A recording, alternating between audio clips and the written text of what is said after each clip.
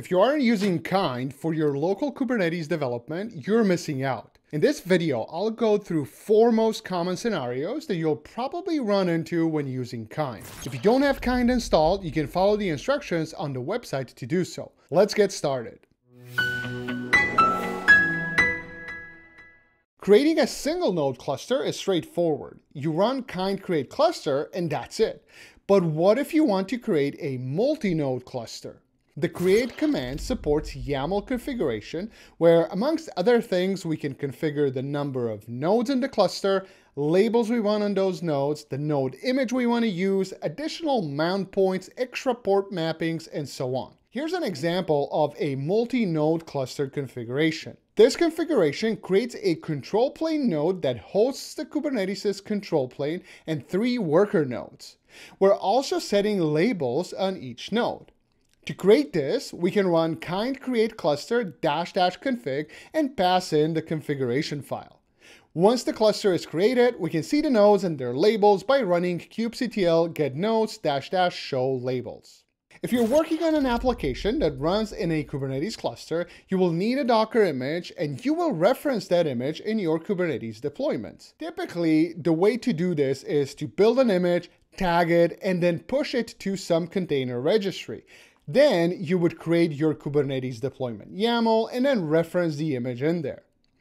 Doing this locally is kind of awkward. Ideally, you want to build and tag the image and then have that image immediately available for use inside the cluster. So skipping push and pull from a Docker registry.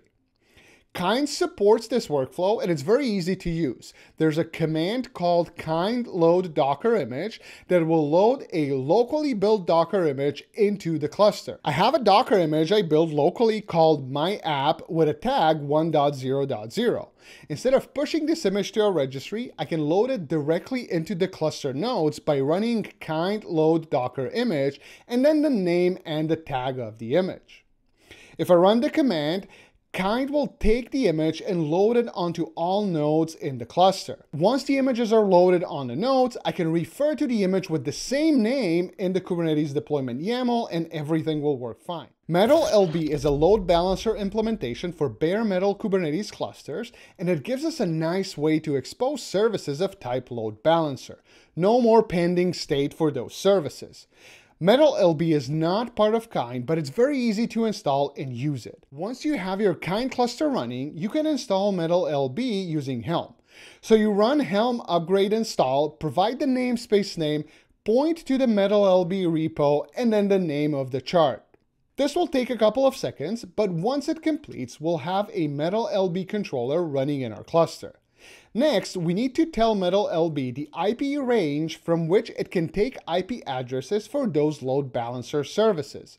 We can do that with the IP address pool resource, but first we have to figure out the IP range that we can use. Since Kind is using Docker to run the cluster, it created a network called Kind.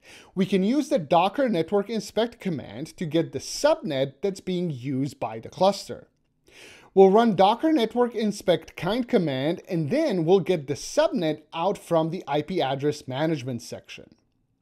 This subset range gives us 65,000 IP addresses we can choose from. We can pick a range, let's say 172.18.255.100 to 200, and that will be our IP address pool for the load balancer services. We can apply the IP address pool resource and the L2 advertisement resource, and then we can create a Kubernetes service of type load balancer, and you'll notice that we get an external IP address assigned to the service. Another option we have for using local Docker images is to run a local image registry and then push the images to that registry instead of loading them onto the nodes. The website has a nice script that will create a local registry and then configure the nodes to use it. First, it runs the registry image as a Docker container. Then it creates the cluster. The configuration for the cluster includes a patch that's necessary for the nodes to use the registry.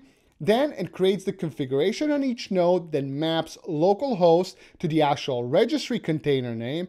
And finally, it connects the registry container to the cluster network. With the cluster and registry running, we can either build or pull an image, tag it using the local registry name, which is localhost 5001, push it to the registry, and then finally refer to the images in our Kubernetes deployment YAML files.